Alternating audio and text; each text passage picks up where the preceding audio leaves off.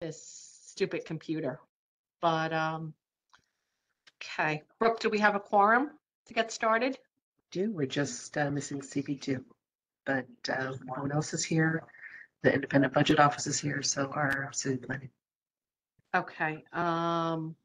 Let me just I'm just going to text Debbie to see if one of them are joining on, and then we will get started right away.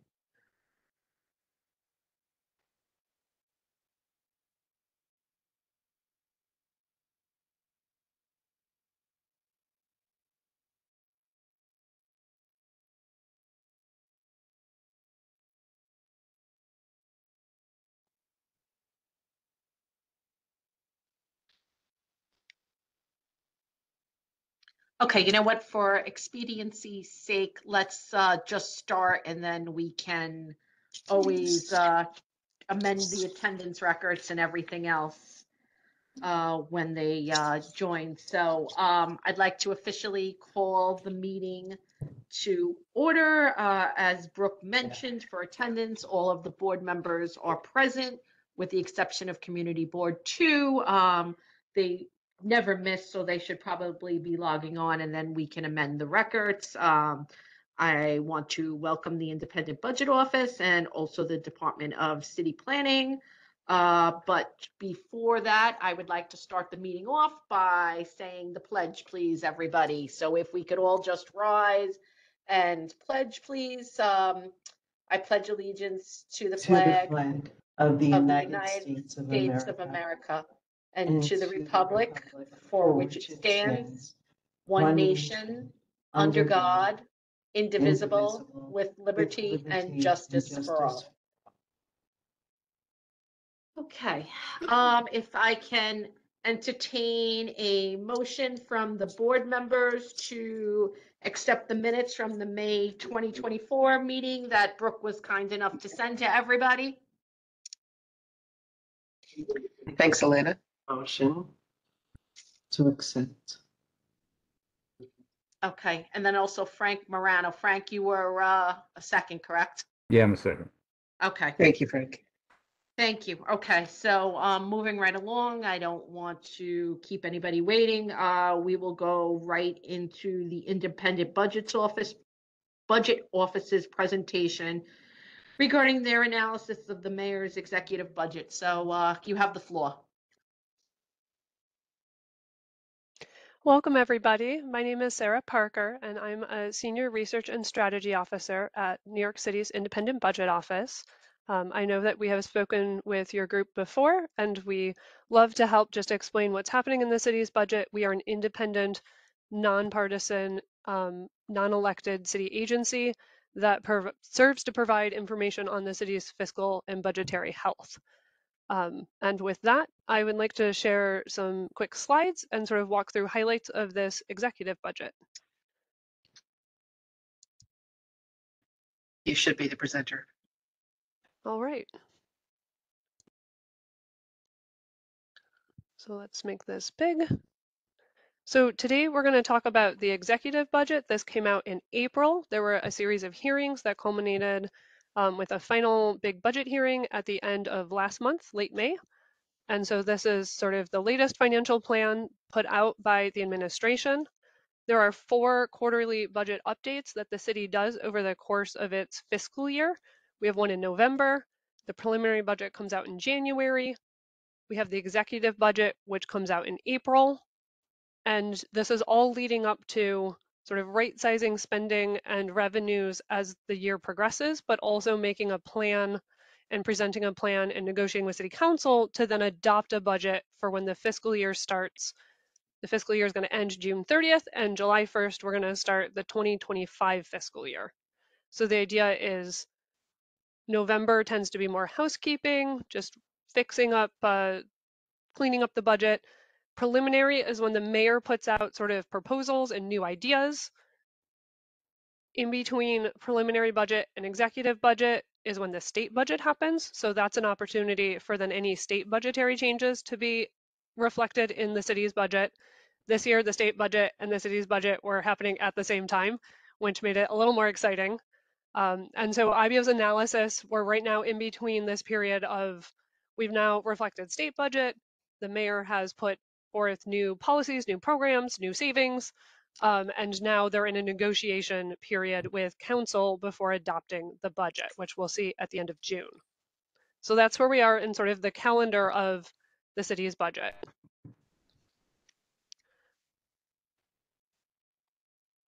Sort of big picture, what I have here is this is just showing you where the money in this budget is planned to be spent.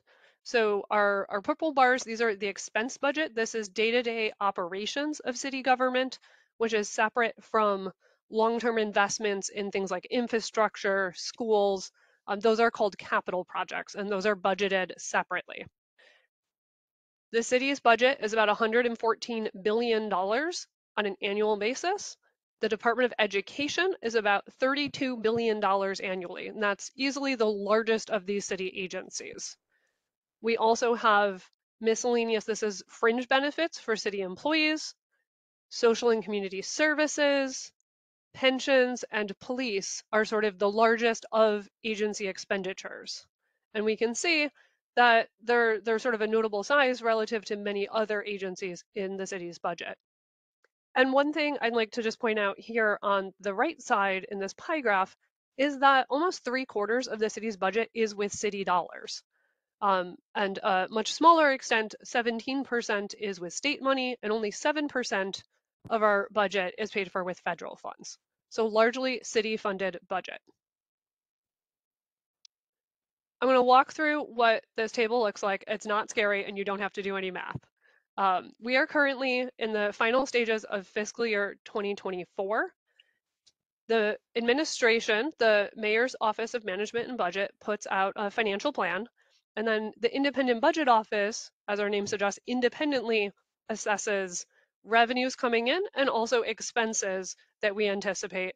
And so then we are able to compare our two budgets. So the mayor's administration is anticipating almost a $4 billion surplus this year, $3.9 billion. Now, IBO, in our assessment of the budget, we believe that there is about $1 billion and change of additional surplus on top of what the mayor has presented, the administration. And so this brings IBO, we are projecting a total surplus in the current year of about $5 billion. The question is, the city is required to have a balanced budget. So where does this $5 billion of extra money this year go in order to have a zeroed out balanced budget? They do something, the administration does something called prepayments. So we use any extra money this year to prepay expenses for next year. So the administration is saying there's a $4 billion surplus this year. So they write next year's budget to be exactly the same amount deficit. And so the surplus this year zeroes it out. That's how they get to their balanced budget that they're required to have by law. IBO thinks there was a slightly, very tiny additional gap for next year.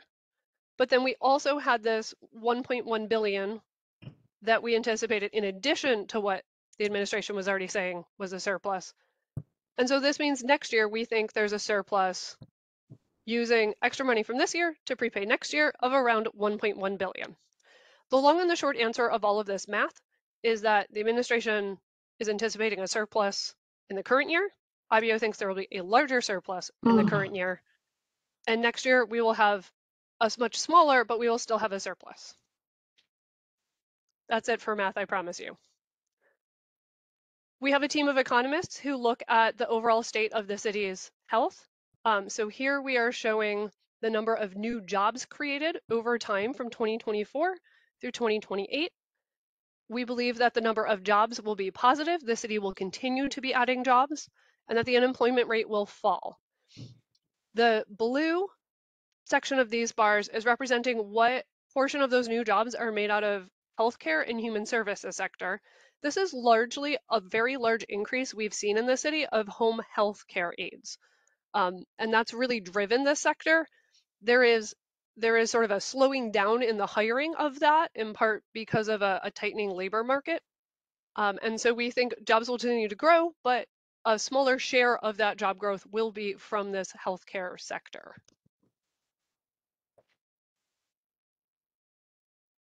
And then you can't spend money if you don't know how much money you have to spend. So IBO looks at revenue forecasts. And each of these, this is 2024 on the left, and we have 2025 on the right. The independent budget office estimates are in blue, and the administration's estimates are in purple.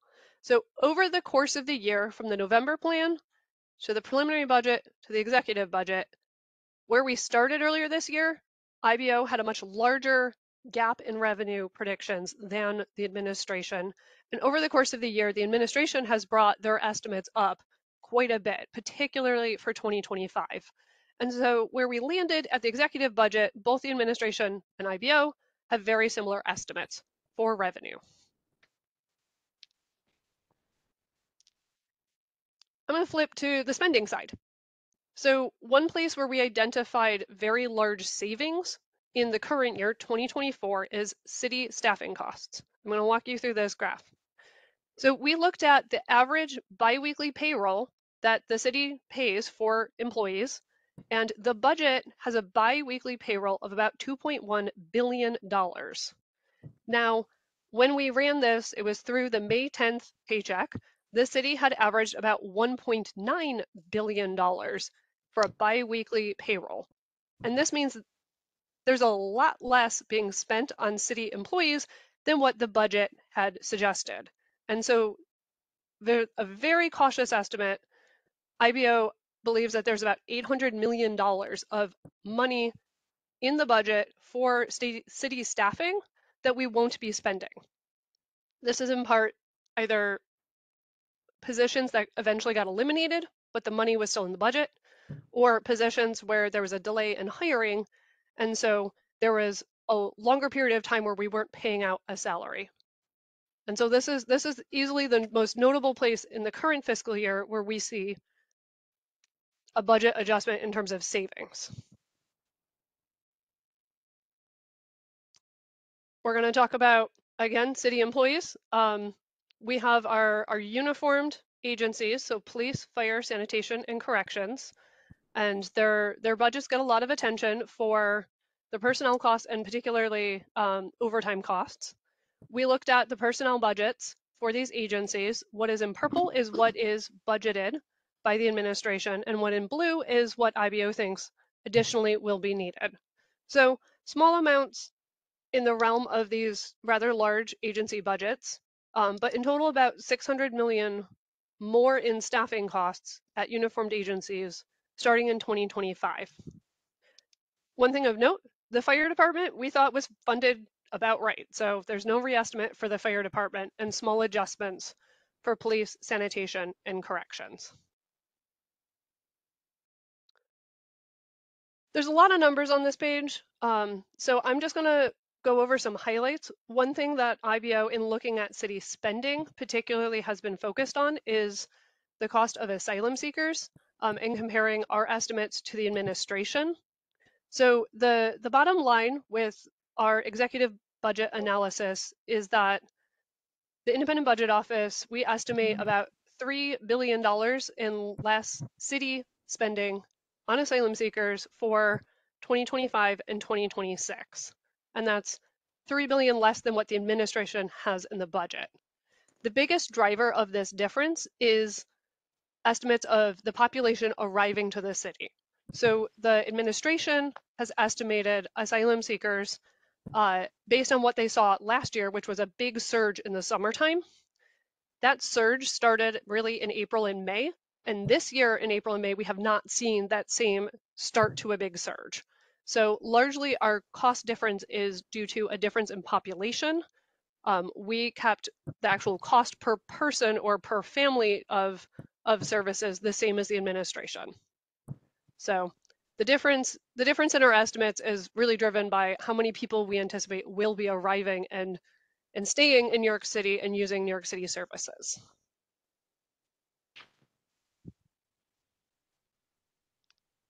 Some of you may have heard of City FHEP's program. This is a housing voucher program that is through the Human Resources Administration and helps low-income families pay for apartments, similar to the federal Section 8 program. The city has been ramping up this program, And so in 2023, the actual expenditures on it was about $500 million. And this year, the administration has budgeted $785 million roughly. But then if you look at the purple bars, it sort of drops off in later years. Now, the program is intended to stay at least the same size as where it currently sits, in part because people get a voucher for usually a 5-year window. So someone who is entering the program in 2024, this spending in 2024, we would expect that spending to carry out over a 5-year period. And so what IBO and our reestimate looks at is if we fund the program at the same level as spending this year, we're going to need more money. And that's what this dark blue on the top of the purple columns represents. So this is a case where future years are under budgeted in the administration's budget. The city council has recently passed legislation to expand the program, and that is something that we do not include in our price because it's unclear how much between council and the mayoral administration the negotiations on that expansion will play out. So we for the purposes of our budget reporting just looked at this as if the current program in its current size continues.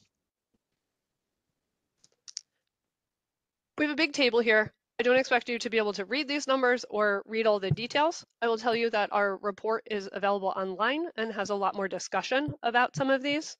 But what we were looking to do here was to highlight the Department of Education funded a lot of ongoing, continuing programs with federal aid that we got in response to the COVID pandemic. So stimulus money from the federal government.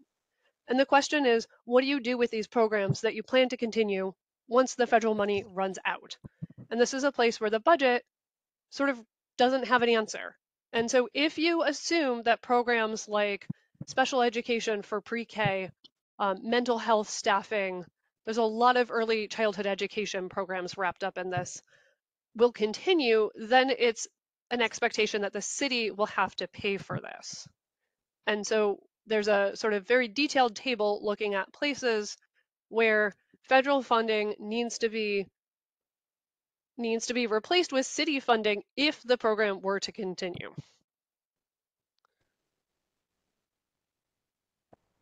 Again, there's a lot of text here, so I'm just going to talk through what has been termed a PEG cut, so the program to eliminate the gap.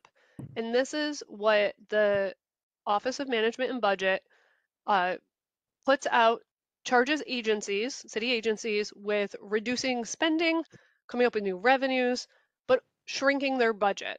And so this year was a bit of a roller coaster on this front in that November, all agencies had to do a 5% cut. This was followed by, at the preliminary budget, they had to do an additional 5% cut.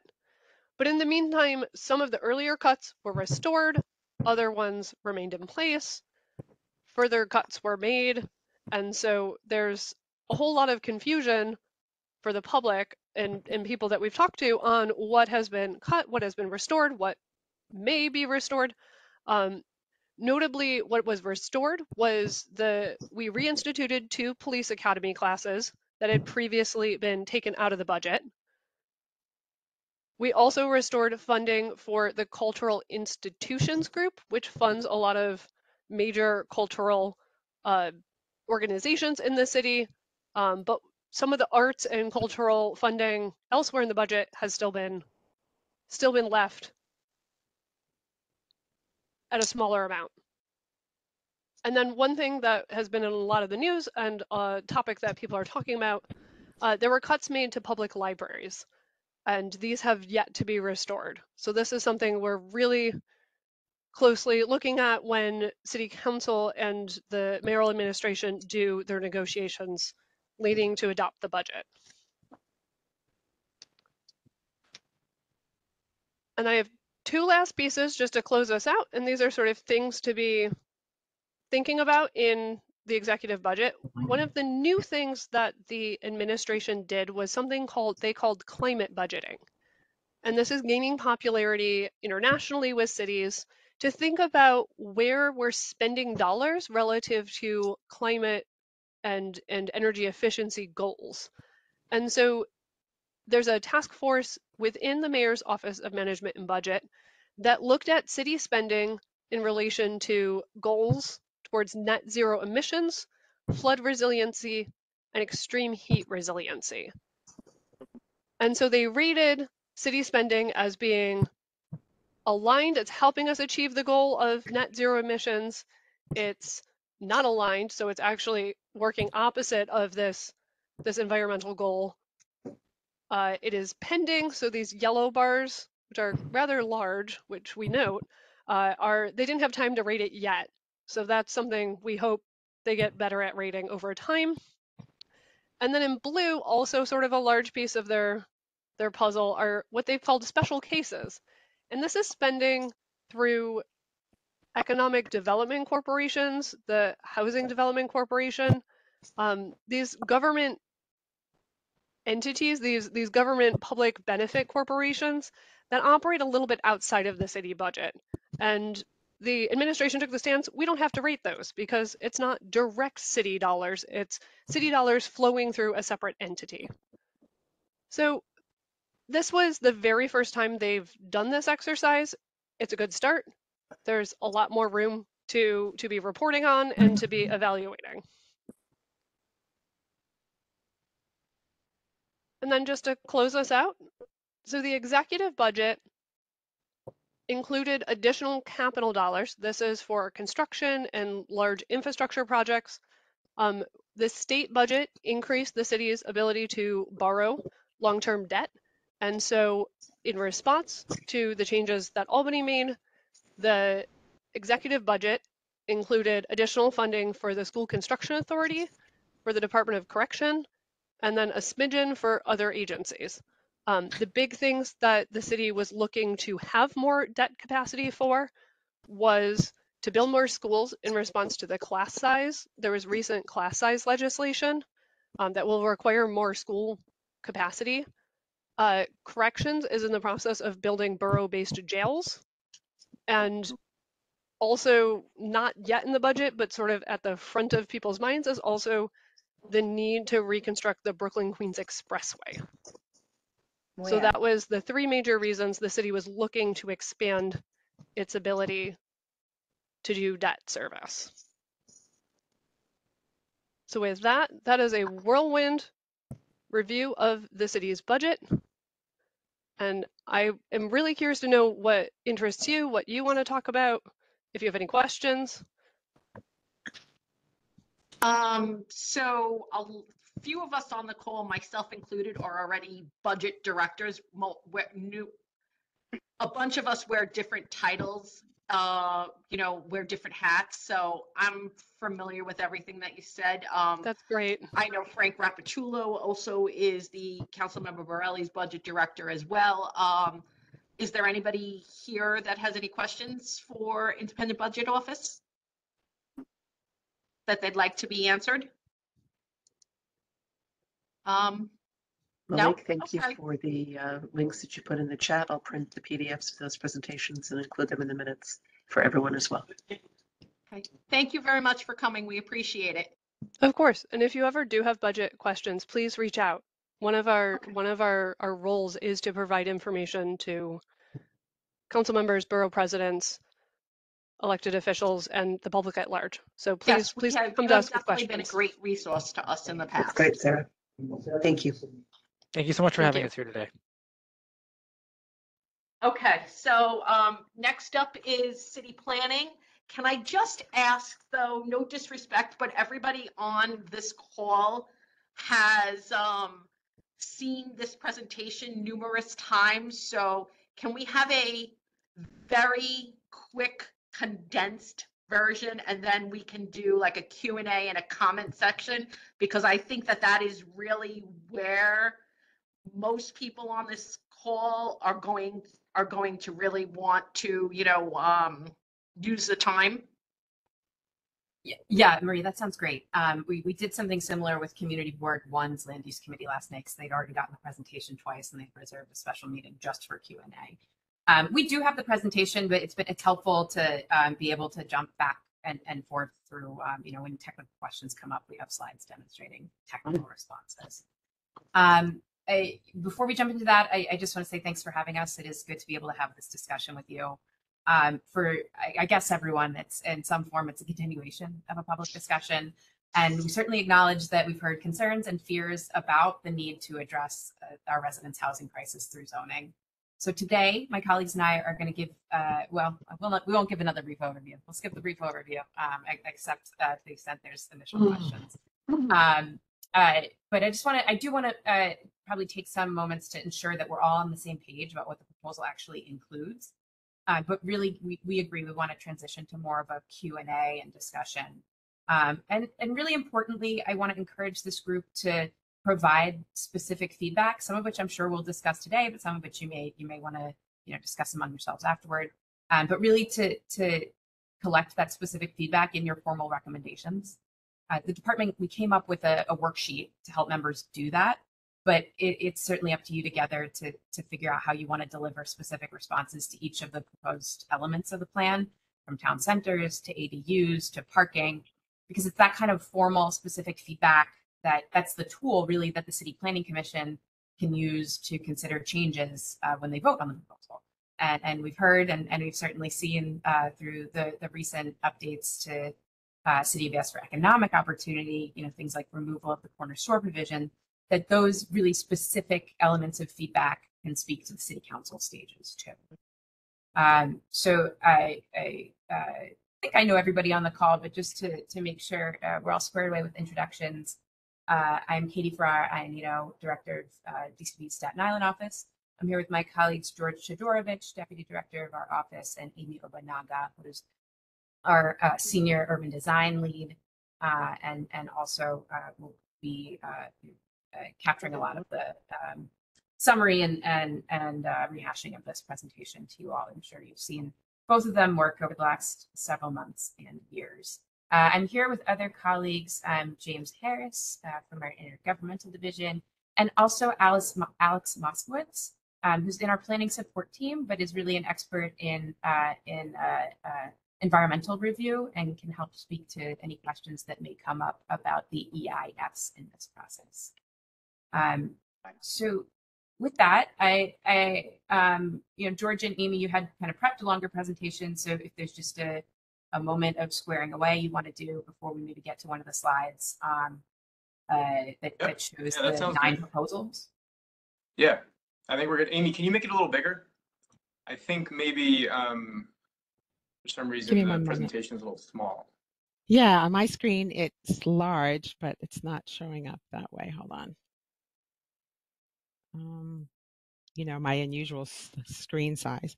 Is it showing up as a full presentation now?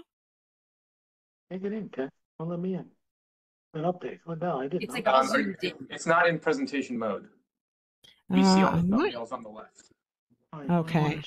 In mine, it's in presentation mode. I'll step over because I can tell you what I'm seeing. Just a moment. Okay. Well, Amy, could you go to slide 4? Sure. Yeah, let's get going. Yeah, it's so okay. Just stop sharing. Meeting number. And I think probably. Oh, and now it's frozen. That's... Do escape. So we're seeing this. Okay, So I had it stuck on whatever screen you selected to share was just this box, and so even though you were in presentation mode, it was just showing. Okay. Are you seeing a full-size screen, George? I think you unshared. All right, let's share again. No, not yet. All right, here we go. Yeah. So I go to enter screen. No, I'm going to do window. Yeah. And now if you do presentation mode, it won't show up, but this is what they see now. There we go. Okay. Thank you, Katie. That's the glory of being in the same office, I guess.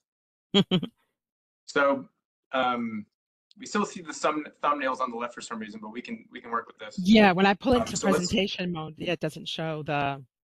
If I pull into presentation mode, the screen will black out again. Fine. Let's go to slide 3.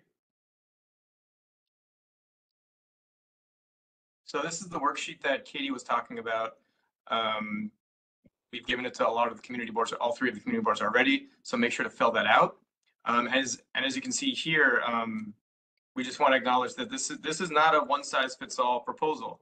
On the next slide that Amy's going to go to, you'll see that there's a lot of different aspects of the proposal. Some apply. Amy, could you? Yeah, thank you.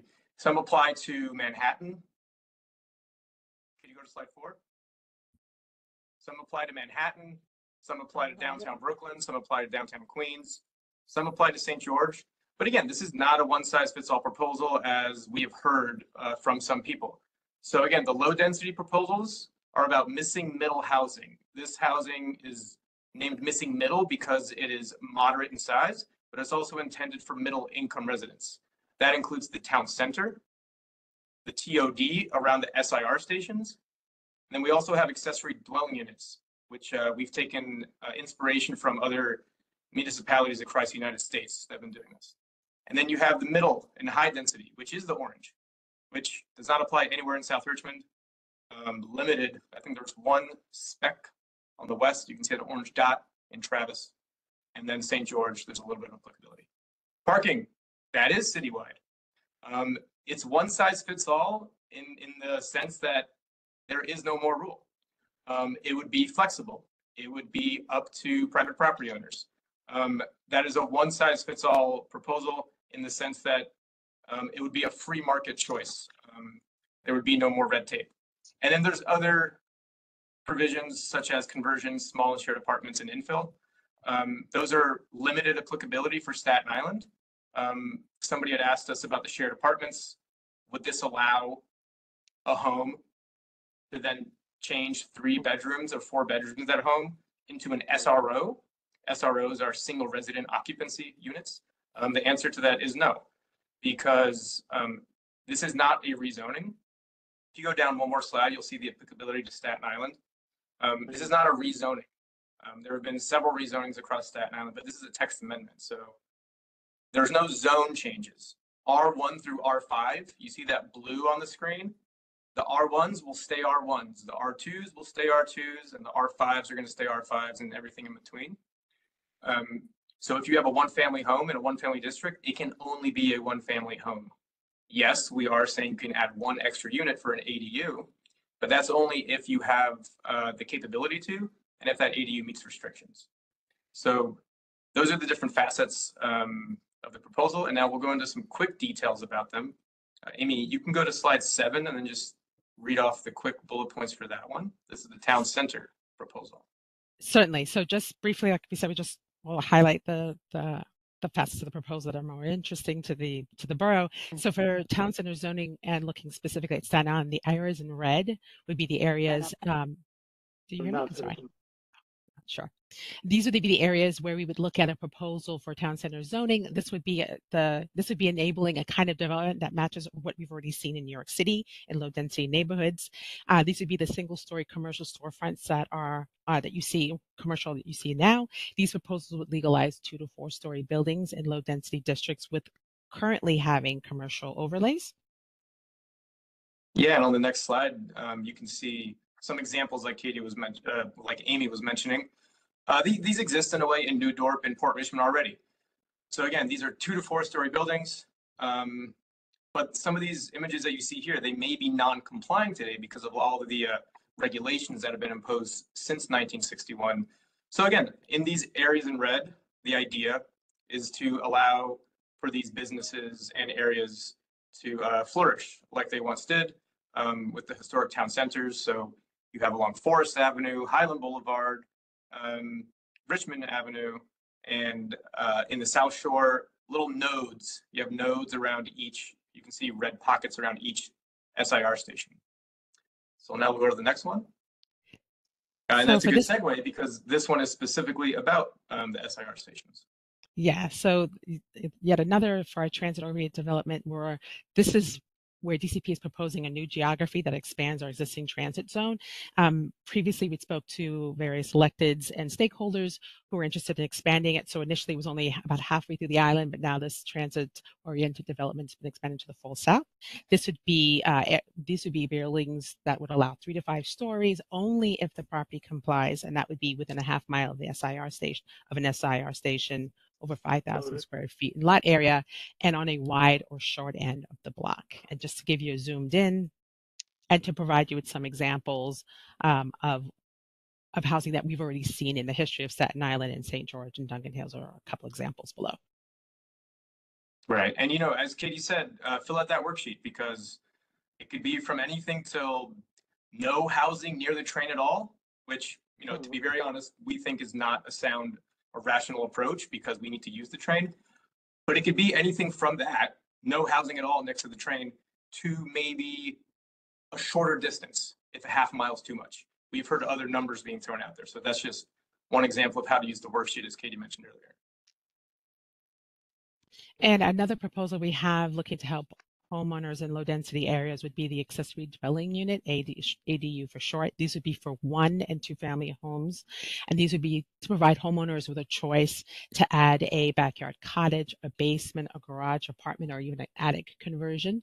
We anticipate this being a big benefit for multi-generational families. What we have seen in other areas of the country that have enacted these proposals, New Jersey is currently looking to make it statewide actually, is that we have seen, particularly in California, 61% of people who have taken advantage of this program are using it for families. So this would provide homeowners an option for their young residents or for older seniors to age in place. And we have 4 examples of those possible options, which on the upper side you see as an attached version, a basement or attic version.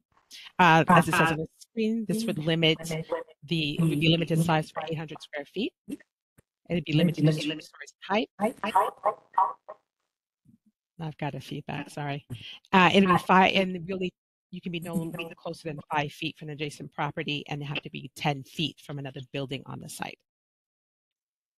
Yeah, and this was one thing that we did discuss with some stakeholders earlier. And it as Amy said, there are 4 options. So again, if none of the options work for a certain stakeholder, or only 2 of the options, that's something we can look at. Again, the size of it. But these numbers were taken from several different municipalities across the country, which have been letting homeowners improve their property. It helps with mortgages. It helps with passive income. It helps an extra place for a family member to live in. And I think when we talked about it with Community Board 1 last night, until 9:30 at night, the number that was thrown out was that 2% of residences actually have the financing. They take the time to get the loan, to get the construction drawings drawn up, and only about 2 to 3% across the country have actually done ADUs. But for the people that do it, it's life-changing. So not everybody can take advantage of it. Not everybody has either the size requirements, or they don't have the requirements for the property to do it. But the people that do it, from the stories we've heard across the country, it has been helpful. So moving on to another proposal within CHO is helping homeowners district fixes. So this would make it possible for zoning on the ground to actually mimic what you see. So in which case, this would allow families to enable a 2-family or multi-family building in districts that already permit them. And below we have an example in Toad Hill of a single-family home in an R12 district. And currently speaking, it would be impossible to expand today, but with some of these zoning districts, we'll go into detail in the next slide, it would actually be possible. So this would be adjusting the FAR and perimeter heights, yards, and other rules to provide flexibility to homeowners. Many older homes are out of compliance, and this would block homeowners from adapting their homes to their current needs. An additional kitchen, for instance, and it also prevents many families from seeking bank loans to make these adjustments to their homes. And then this next slide is a real life example. Somebody had emailed our office saying, so an existing homeowner emailed us saying that she wanted to build a new home in their extra side yard. You can see where that tree is in the middle of the two homes. She owns both properties with the red car and where that fence is.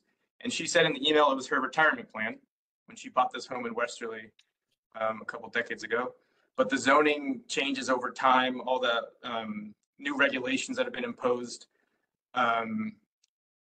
it requires her lot to be 3,800 square feet to do anything. And hers is 3,600 square feet. So she's 200 square feet shy. And that changed on her as she's been living there. So the City of Yes text amendment, these district fixes, as we're calling them, it's slight flexibilities here and there. Again, like 5 feet in height in some areas and 100 to 200 square feet of lot size so that people can improve their homes or use extra yard space that they have.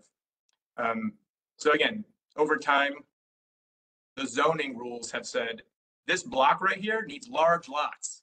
But as you can see in the picture, none of these homes are that large. These aren't large lots. It's just kind of, again, the bureaucracy and all of the layers and regulations that have been imposed over time that have created this situation. So the idea is to allow this homeowner to put a modest sized home, which still has yards. It still has a height limit. It'll look like these homes, but this is the idea. So we've been getting some emails like this. So this is where this idea came from.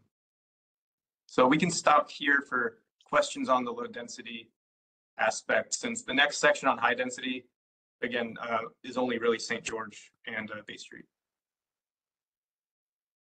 Any questions on low density?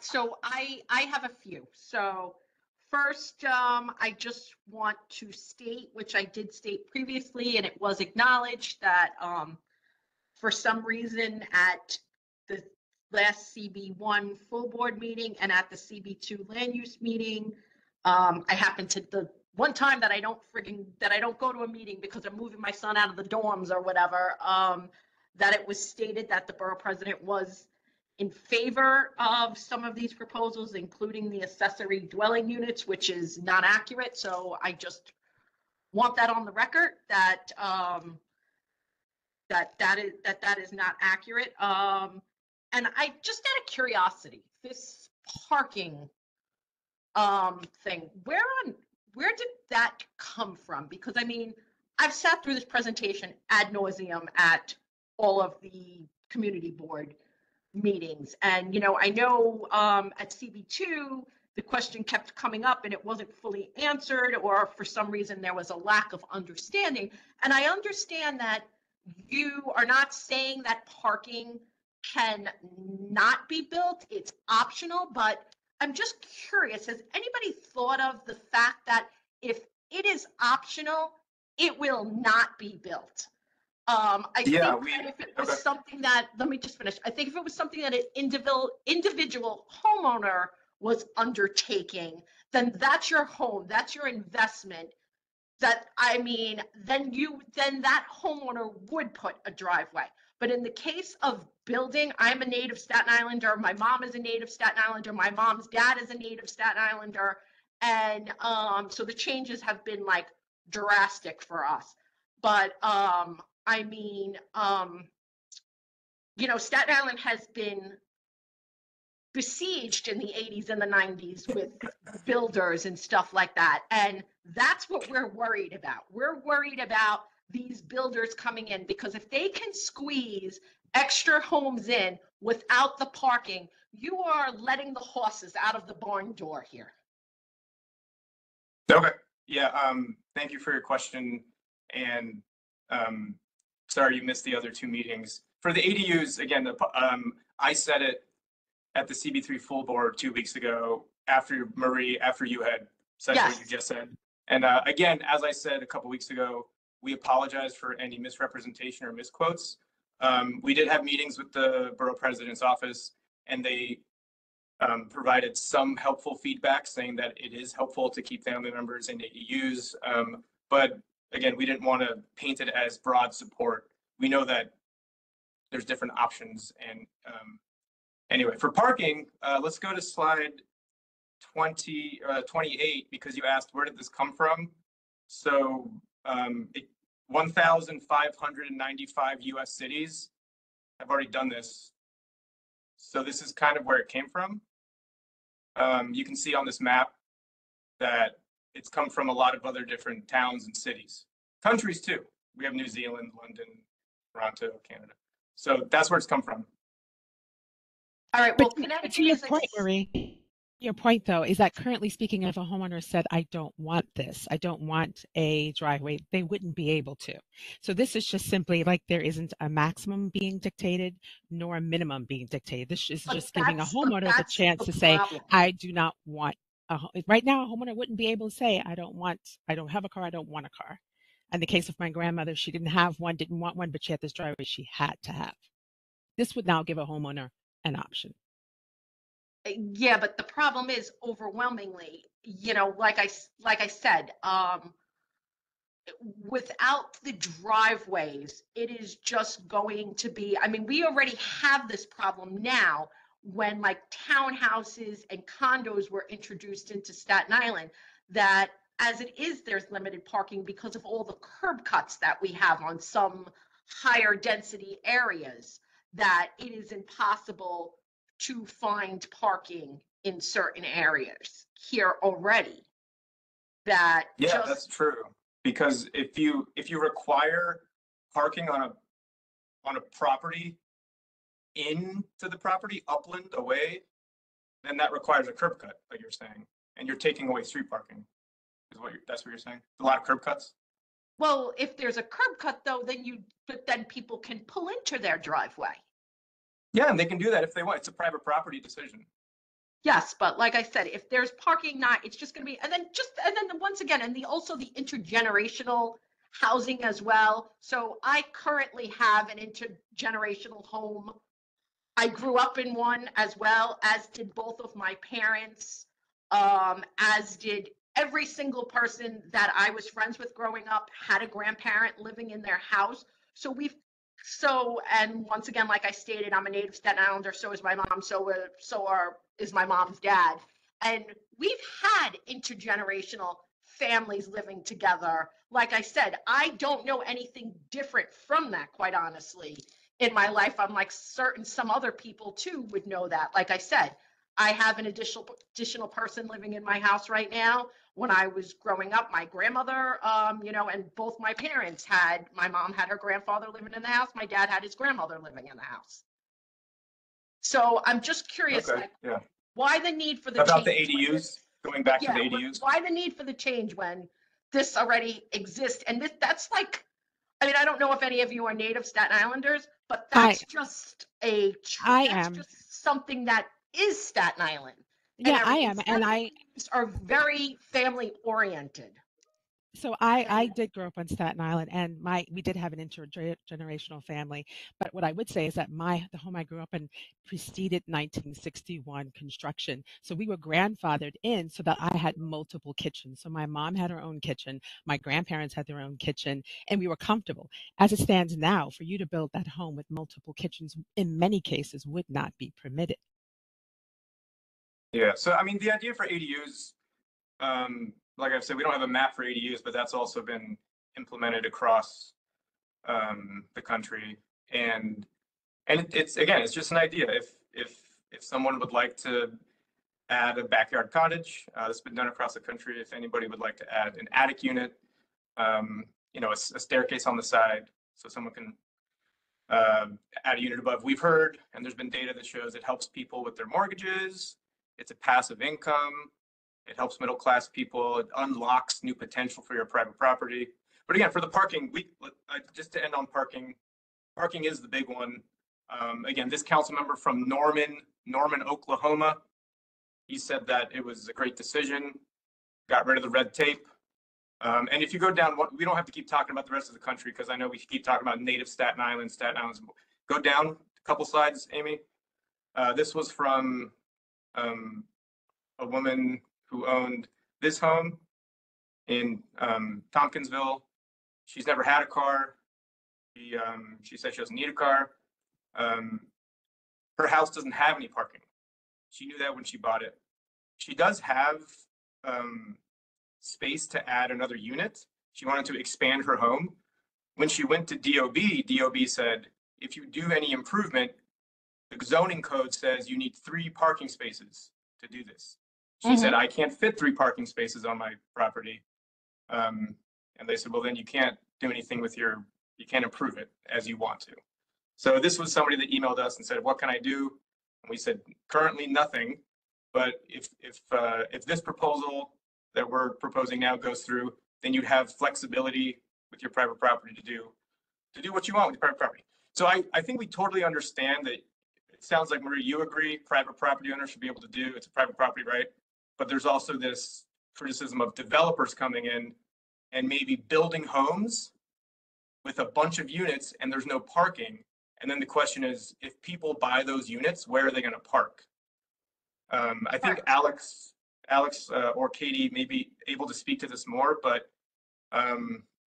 research has shown that even in other places of the city, some developers are providing more parking than the zoning says. It's really market demand. And I know some people may not like that answer, but developers tend on the larger scale to provide parking for families that need it. And if a family is looking at a home that has 0 parking spaces, it's doubtful that a family with 3 kids would buy that home. But again, this is just trying to get the red tape out of the way. But if any of my other colleagues wants to add to this or has any other, can you go to slide 29? If there's any other insights from the other 1,500 other towns that have done this, you can see The where only we other thing went. is, I'd actually just kind of keep it local for a second and just note that we do, in addition to getting these kinds of questions and concerns about from homeowners who want to expand their home or legalize a second unit in their home and are constrained by parking requirements, we do, of course, also talk to developers that are prospective, looking at lots that they could turn into more units. We do, approach the question of how much parking are you planning to provide. There's waivers through certain zoning actions, different zoning districts require different amounts. And pretty consistently, in all except the closest locations to the ferry, we do get the feedback, and you do see, through our ULIP applications, parking continuing to be provided even at a number higher than what's required, recognizing that's a need here, and that's going to help sell their development. So we do see that, and across the city, we have examples of parking being provided at a higher level than the required amount, especially when it's in some of those higher density districts that require fewer parking per unit. Okay, I don't want to take up any more time. I want to give my colleagues the opportunity to, ask questions and make comments. So, We any have board 2 members? hand raises from Frank, and then also a question from Elena in the chat. Okay, take it away, Brooke. Who was ever first in line? Go ahead. Frank. Are you talking to Morano, Frank since Morano you're or ready. Frank Rappaciulo, one of the 2 of us? You both have your hands up, so you Yep, pick it. You yeah, go feel first. Feel free to go first, Frank. You had your hand up first. All right, thank you, Frankie. Few points, okay? One, you show a lot of these houses and everything that people have these problems and they can't do it. When they come in front of the community board with us, we do give them flexibility most of the time. It's very rare that we don't give it to them, okay? So they do have the opportunities to do what they want to do. It's not so cut and dry as you're making it out to be. The second point I'd like to ask on the ADUs, somebody in a R31 or an an R1 or an R2 zoning, would they be able to put in an ADU? R1 and R2? Yeah. Yeah, as it currently is proposed, but we've heard from other people that maybe certain districts are more appropriate than others. So Sure. you So can in other tell words, us if you George, think an R3 or R1 or R2 is more appropriate than another. okay. So George, basically in that case, if you allow that, you have just destroyed all R1 and all R2 districts, which means that effectively you have changed the zoning. You might not change it on paper, but in actuality you did. Okay, I want to make that point.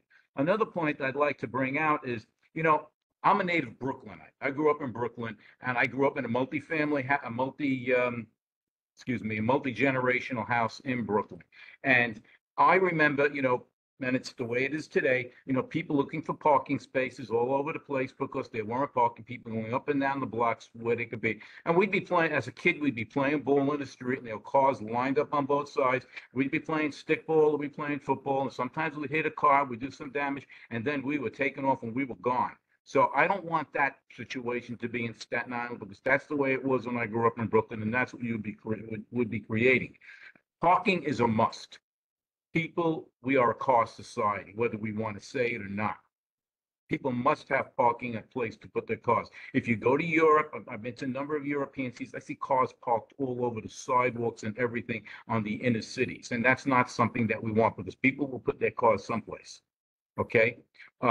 Along the train station, you want to create this mile from each, half a mile from the train stations to go. And even the chart that you showed, basically you'd be creating a strip from Clifton to Tottenville, right down the whole community board, the heart of community boards 2 and 3, allowing, basically getting rid of the zoning. That's what you'd basically be doing, okay? And it would be gone. So I could see allowing a little bit, way back when we did down zoning, back in the 90s in Eltingville, we did a lot of down zoning, the Eltingville Homeowners and Civic Association. And we did it, we worked with city planning, and they said they wanted to leave a strip along the railroad at the higher zoning. Higher zoning, I'm talking about R32, which allows townhouses and garden apartments, okay? And we said, okay, but they said a block north and a block south, not a half a mile north and a half a mile south. No, that wasn't the case. You're creating a mile wide strip right across the whole, from Clifton, like I said, to Tottenville, where the zoning is gone. Okay, that's what you're doing effectively. All right, and you must have parking. A builder once said to me, and I already said this once, if you have enough parking, you don't have enough building. Okay, and that's what was said. So for us to say in Community Board 3, we are vehemently opposed to this plan. We've seen some improvements, okay, in that you're not allowing stores in the commercial part to be built on corners, and you're not allowing the people to, you're not changing the rules as far as businesses in residential neighborhoods. Those are two good improvements, but a lot has to be done on this residential part, especially the parking. I hear you, Frank, and just a moment to say that those improvements have been done, with this kind of specific feedback. So, like as George said earlier, the kind of geographic applicability of TOD is absolutely something we want Borough Board, community boards, electeds to weigh in on to refine the proposal for Staten Island. Thank you. Yep. Frank, you finished? Yeah, he went from Frankie. Okay, Frank Rappaciulo. All right, we'll switch it over. Thank you for the time, guys. I just wanted to reiterate, like I've said in the past, like the council member has said in the past, ADUs, totally against them. Also, like Frank said, the current distance near the train basically now shows, I'm glad you made the rep, because we've been talking about it. And it was kind of what I was thinking, where it would just be like this now snake that's going to run right through the middle of the island there, or the southern part of the island. And it's too big at half a mile, certainly. George, you actually did answer part of the question I was going to ask, as far as how do people access the accessory dwelling units when it's like an attic and stuff like that. The other part of that question I had is how does the homeowner block access to the interior of the home? What happens there? And I'm just curious, one, for safety, and two, just out of curiosity for like fire department and things of that nature. Also, how the detached ones in, say, a garage or whatever else we're calling them, how does the plumbing work with that, as far as impact, the added impact now to the sewer system and all that kind of stuff? Yeah, great question. So how to be blocked, I think you said, right, Frank? I didn't hear you. I'm sorry, you cut out. Did you say how would the homeowner block access or? Yeah, so like if let's say so like I Yeah. have my house that I have now, right? I have an attic basically that I can stand up and walk around it. My one of my neighbors, he converted it to like 2 bedrooms and a bathroom, and that's like the way he lives in his house. I don't know how he did it. I never looked it up, but whatever. Yeah. So but it's not for anybody else. It's just for him and his wife and his kids. So I know how that would work. But like if I was to block it off from my house, what would I be required to do or or not allowed to do as far as like closing off interior access, to that unit? And then, because I was also curious how you would get to it, but seeing scaffolding or, other, some kind of a giant metal staircase outside homes, I think is also something that we don't want to see just aesthetically. But now I'm just kind of curious on the fire department end of things for, if they enter the house and think that they're going to go upstairs, now they got to come back out and then go back up the stairs, or how do Right. how do they approach that? Well, there would be separate access and egress for these types of units. They would have to meet FDNY code, DOB code, and Amy, you might have more.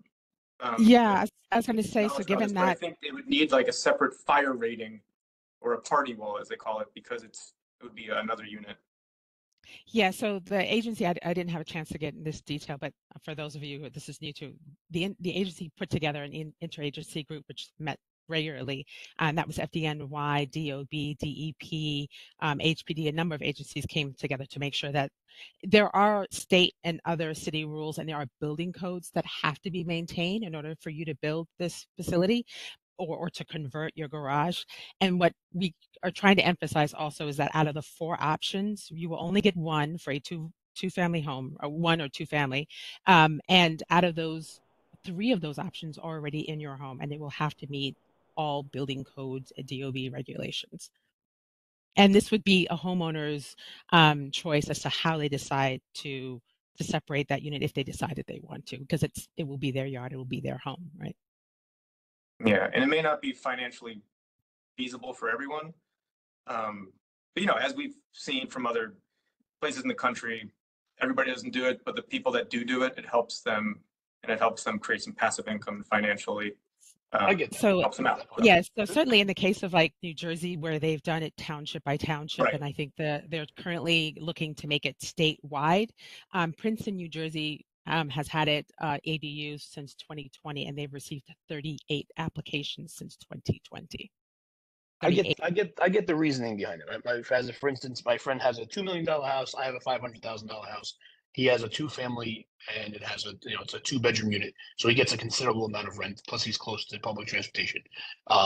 They're older couples, so they have a car anyway. But but his mortgage. My point is, his mortgage is actually the same price as mine, and he has twice as big of a lot, twice as big of a house. So I get the financial part. I get it. However, he bought a 2-family house because of that.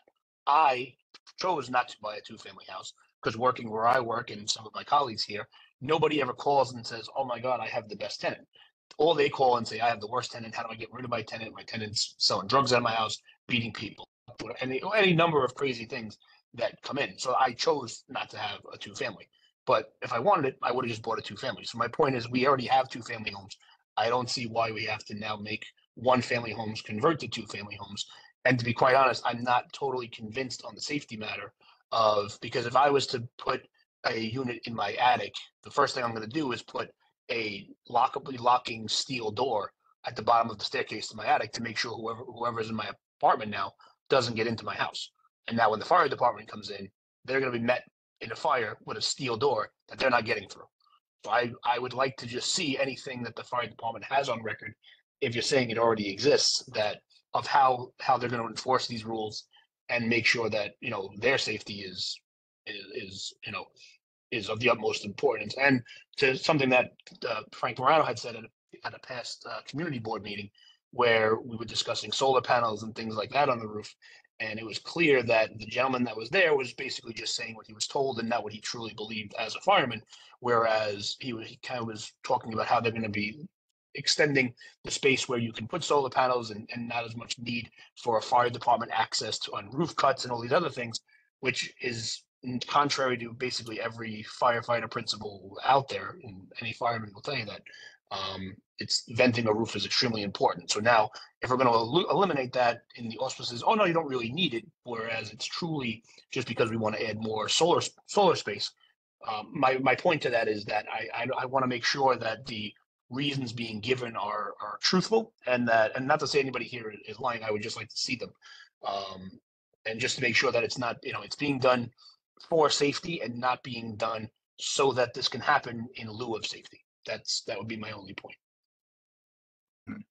No, that's a great point, and we can find the specifics, but so we can actually point to it. We definitely want to point to something to show you for sure. But from what we know, yeah, I need mean, a separate even if access. this goes through, eventually you're going to have to tell somebody how to do it, right? So everybody's going to need to know. Architects going to need to be in the know.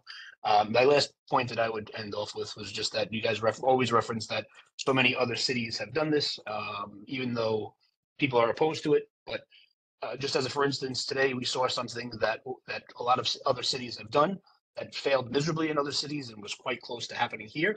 And hopefully the city will follow the governor's kind of move today with eliminating at the last minute this proposal for congestion pricing, and hopefully this kind of follows suit. Whereas just because other cities did it and maybe it worked there and most likely it didn't, that we should be doing it also. So that's how I would end it. Thank you. Okay, and if I could just add, that's a great international reference. It's not in America yet, and then maybe it won't be. Just one other question that I have too. So now what about the areas that do not have sewers, that already have overtaxed infrastructure? So I'm going to throw it out there because you used it as an example. Toad Hill. There is so much of Toad Hill that does not have sewers. They have septic. So when we come and then we're going to be adding these additional things, it's already overtaxed as it is. During major storms and stuff like that, these people get sewerage in their thing. The same thing with Lighthouse Hill, some parts of Dongan Hills Colony and everything like that. I mean, so like Frank said, you'll essentially be changing the zoning without actually changing it. But in addition to that, these places don't have sewers. They're on septics. And actually there's even a small area that has cesspools. Yeah, well, specifically Toad Hill is a special district, and that goes through review no matter what. That has city planning review. So we say here at city planning, if you put a shovel in the ground in SNAD, and SNAD is special. Amy, can you go to the slide? I know it is. Okay. So if you put a shovel in the ground in SNAD, then you need a review. So if you take a tree out, if you do anything, so you need some sort of review. That still doesn't answer your question about septic and dry wells, but in those areas, if you can't prove that you have the 10,000 square feet for septic for multiple units, DOB won't allow that. This is in SNAD or outside of SNAD. I know a lot of properties on the East Shore also just run on septic, and in the South East Shore. So you would need to prove to DOB that you have dry wells, that you have a leach field and a septic tank to get your permit. And regarding now what about DEP, finish up, thought you were there have done. been hundreds. And regarding DEP, there have been hundreds of units for projects such as Cole Street and another project that you will all probably be hearing about soon. You just reviewed Princess Point. DEP is putting a moratorium. Essentially, they're not allowing developments of any homes due to infrastructure issues. So the city already reviews infrastructure issues due to MS4 requirements. I know that the council member's office has been called frequently about this MS4 issue, but the city doesn't allow homes to be built if there's not adequate infrastructure. And I know that there is already some infrastructure that needs to be upgraded because older homes have been there for so long. But since older homes have some issues with flooding, and we hear about flooding issues across the island, that's why some of these bigger projects, like Cole Street that the board reviewed, it can't build until it proves to DEP and to the city that they have adequate infrastructure. So that's one answer about septic, dry wells, and infrastructure. So now on the point of dry wells, though. Everybody knows dry wells have a limited shelf life. So while it's being built, the home is being built in the beginning, it may meet the perk test and everything else. But however, as time goes on and dirt and silt and everything gets into those dry wells, we have seen this numerous times. We've seen it in Midland Beach. We've seen it in, before I worked for the borough president, I worked for Borough President Otto, and I worked for him as a council member, and I worked for Council Member Fusco before that. And, we've seen this where, like in Midland Beach, homes were approved because they have dry wells, but those dry wells are no longer working. And then we have streets that are completely underwater after a rainstorm.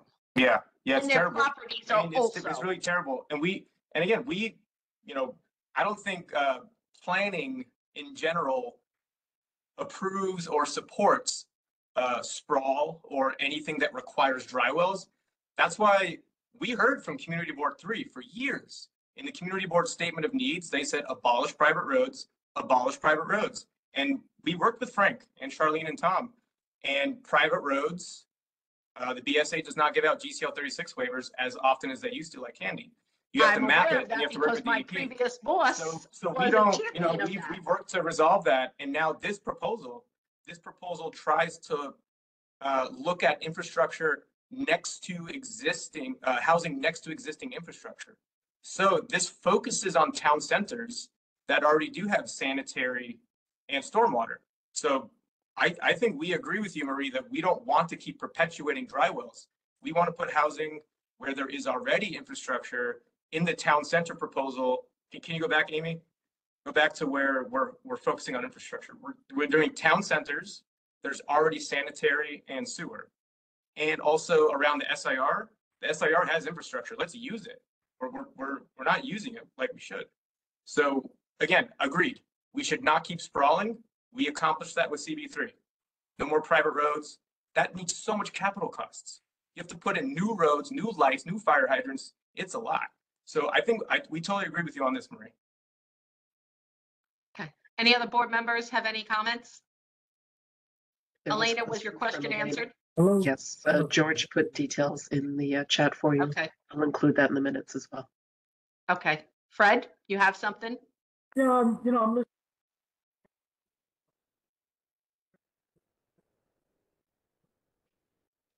Someone's going to modify their house, whether it be, Fred, you broke up. Can you restate and start over again? yeah, I hope you can hear me well. Yes.